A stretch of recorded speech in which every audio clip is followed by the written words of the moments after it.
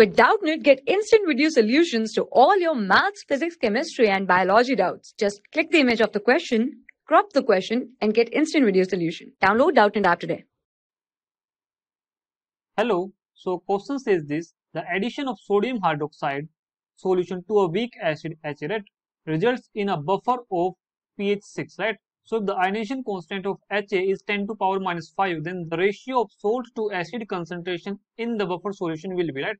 So we have to tell the ratio of salt to acid concentration, right? So let's try to solve this, right? So we have an acid, weak acid H, right? So I can say that we have a weak acid like H is acetic acid, that is weak acid, right? So let it denote by Ha, right? So when we add NaOH, right? So in this weak acid, when we add NaOH, then there is a formation of buffer, right? So then there is a formation of buffer. That means then there will be a formation of here sodium acetate, right? Salt formation, right? Then there is a formation of salt formation, right? The reaction will be look like this, right?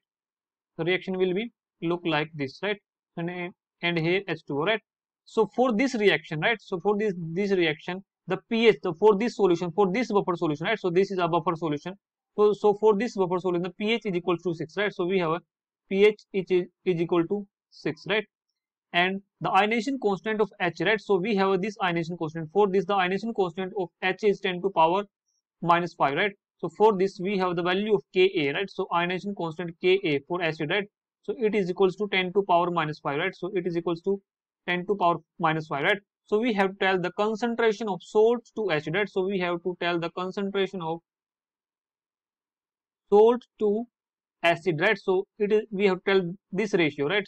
So salt to acid concentration ratio, right? Salt to acid concentration ratio, right? So we have to tell this ratio, right? So we know the formula for this ratio. I can write here as the formula for this will be pH is equals to pKa plus log concentration of salt divided by concentration of acid, right? Concentration of salt divided by concentration of acid, right? So this is the formula for calculating this ratio, right? So we have the pH, right? So we have the pH which is given, that is equals to 6, right? So we have the pH which is given, that is equals to 6, right? And now we have to find out the value of pKa, right? So we have the value of K, right? And we know that pKa is equals to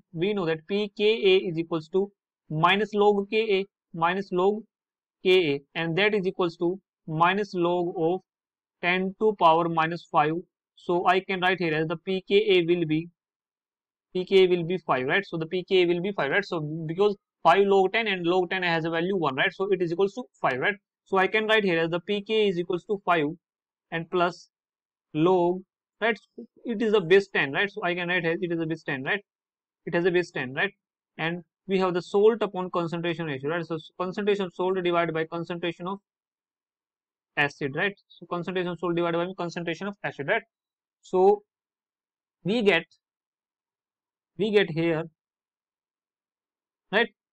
So 6 minus 5, right? So it is equals to 1 is equals to, I can write here as log to the base 10 the concentration of salt, right? So the concentration of salt divided by concentration of acid, right? So the concentration of acid, right? So this is our acid, right? So let it solve further and we'll get, right? So we'll get here, this is base 10, right? So if I move it here, so it becomes 10 to the power 1, right? So I can write here as it is 10 to the power 1, right? So it becomes 10 to the power 1, and here it becomes salt divided by concentration of acid, right? So divided by concentration of acid, right? So from here I can say this: the salt upon concentration, right? Not concentration, salt upon acid, right? So salt upon the concentration of acid, right? Salt upon the concentration of acid will be equal to here it is equals to 10 by 1, right? So I can write in this form, right? So the ratio will be 10:1, right? So the ratio will be 10:1, of which salt to acid, right? So salt to acid, right? This is the ratio of salt to acid. This is the ratio, right? So let's check the option. The options are 10:1, 4:5, 5:4, and 1:4, right? So from this, I can say this, the ratio is, we are getting this, that is 10:1, right? So we are getting 10:1, right? So the correct answer will be the option A. The correct answer will be the option A, that is 10:1, right? So in this way, I can say that option B, C, and D will be the wrong answer. Option B, C, and D will be the wrong answer, and that is correct answer. That is option A, right? That we are getting the ratio of salt to acid is 10:1, right? So hope this answered your question. So thank you. For class 6 to 12, IIT JEE and NEET level. Trusted by more than 5 crore students. Download Doubtnut app today.